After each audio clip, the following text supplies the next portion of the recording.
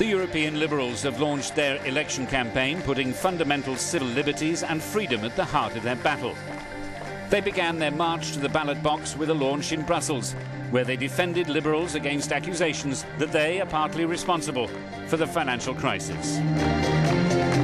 They have contributed to each and every important piece of European legislation and regulation, always trying, just like the Liberal commissioners have been doing, to strike the right balance between effectiveness, efficiency, transparency, principles and pragmatism.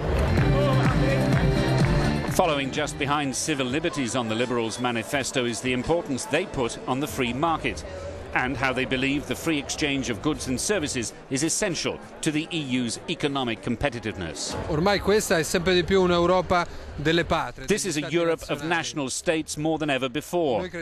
And yet we believe in a broader Europe, a European project that focuses on the rights of the person and the individual rights to democracy and freedom. Alla democrazia, alla libertà.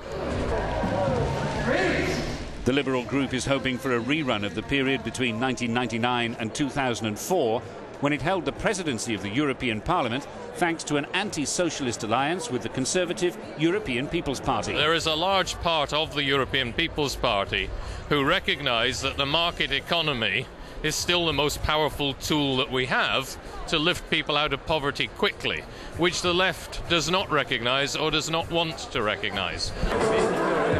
It's likely the group will need to forge alliances with other parties because it's thought the Italian Liberals will break away and join the European Socialists. The female ones, but